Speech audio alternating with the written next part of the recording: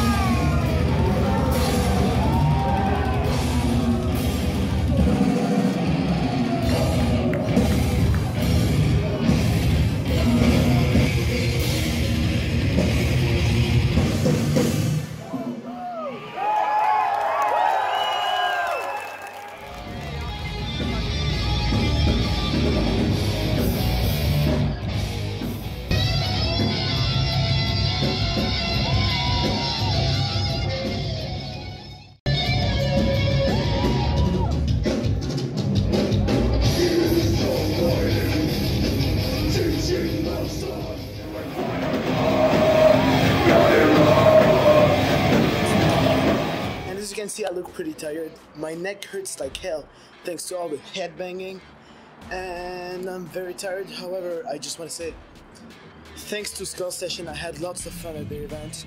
It was really lit, the bands were amazing, the setting was amazing. I gotta admit, for the first metal concert of my life, it was dope as hell. Uniting all these local bands, and the music, the lighting, the setting, everything was amazing, to be honest.